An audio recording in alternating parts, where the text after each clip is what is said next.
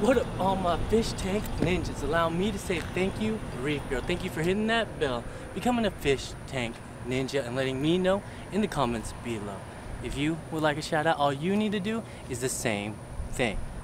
But what do we got right here is an update on Baby Beauty, the 16-gallon Innovated Marine all-in-one reef tank. And all we gotta do now is pick a fixture.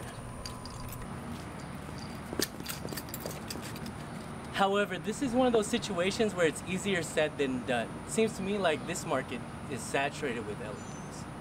However, there seems to be one reoccurring theme, and that's the fact that I can have success no matter what fixture I pick. Whether it be a $100 fixture or a $1,000 fixture, the light itself will not be the determining factor on if I see growth or not. However, I may see better growth with that more expensive one. But growth is still growth, and success is still success. I have narrowed it down to 4 options though, but for the sake of this comparison, I prefer to keep it anonymous until the very end.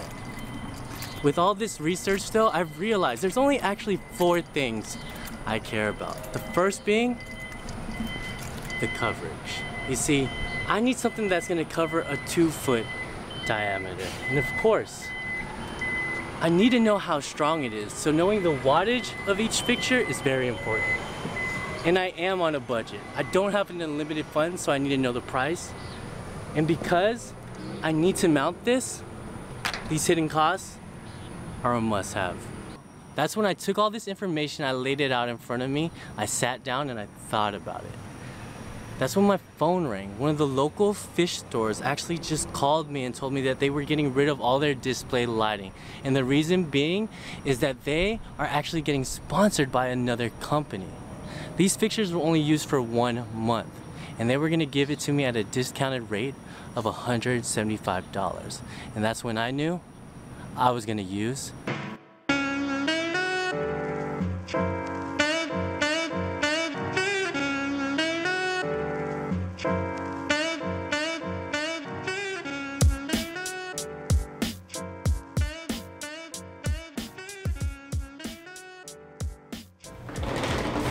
For those of you wondering, I was debating between the AI's Kessel's Ecotech and these Z-Lite UFOs. If you're interested in the specs of either of these though, I'll leave links in the description below. Full discretion, if it wasn't for this discount, I honestly would have gone with the AI Primes. Leave a comment below, let me know how you think I should stock Baby Beauty. Hit that like button, subscribe, and don't forget to do amazing things like tiptoe on a marble floor while dressed up in a marble costume, because that would make you invisible. Till next time guys, tank like a boss, cause you're a boss, and now I'm gonna go enjoy my tank.